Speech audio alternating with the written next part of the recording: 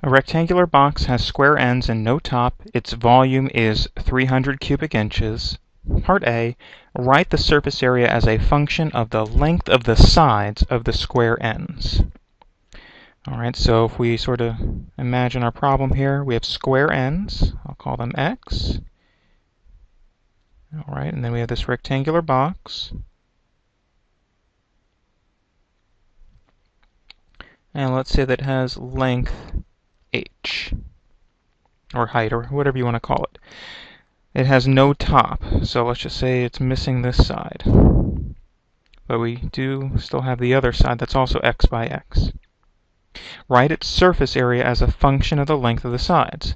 Well, its surface area would be the one end, x squared, and then we have the four sides, so we have 4xh. Now we want to write this as a function of the length of the side of the square ends. We need the surface area as a function of x. That's what we need. But the problem is we have that h. We have to figure out a way to get rid of the h. Fortunately, we're told some other information. We're told that the volume is 300 cubic inches. Well, the volume is a rectangular box, so that's length times width times height. So the volume is x times h. So then 300 would equal x squared h. Solving for h, we would find that h is equal to 300 over x squared. And so now I can use that 300 over x squared to replace h in the surface area formula. So then the surface area as a function of x is x squared plus 4x by 300 over x squared.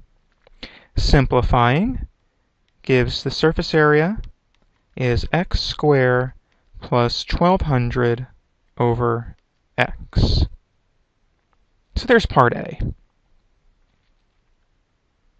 Part B, using a graphing calculator, find the dimensions of the box that minimizes the surface area and the minimum surface area.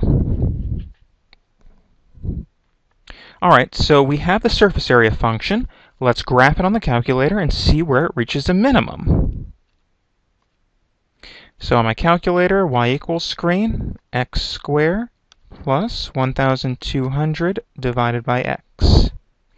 Now, as for the window, well, x is the minimum size, is one of the square ends of the, is the length of one of the square ends of the box, so its minimum value is 0. A maximum value, I'm just going to kind of guess here, and let's just say 20. Scale isn't too important. Our y variable here is the surface area. So now the surface area is, x squared plus 1200 over x. It's going to be, a reasonably large number, but again, its minimum value is 0. And just for a maximum, I'm going to just kind of start with 100 and see if I need to adjust things from there. And I'll use a scale of 10. Graphing. So I don't see anything. That probably means is that my range is too small. So let me go back to my window, and let's change out that y maximum from 100. Let's change it out to, how about 400? And let's change our scale to 20. And now I see something. I see a curve that's decreasing and then increasing, so I do have a minimum. Let me use the graphing calculator, the minimum command, to find that minimum. So I scroll left of where I think it is, and I hit enter once. I scroll right of where I think it is, hit enter a second time, move back towards the middle, hit enter a third time. And so there's my minimum. All right, let me bring this over onto my paper. So this tells me that the surface area is minimized when x is 8.434. So let's just say about 8.43. So x is approximately 8.43. Now what about h? Well, h is 300 over x squared. So that would be 300 over 8.43 squared. Let's calculate that. 300 divided by 8.43 square is 4.22.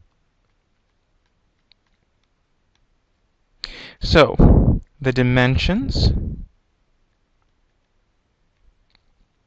are 8.43 inches by 8.43 inches by 4.22 inches, and then the minimum surface area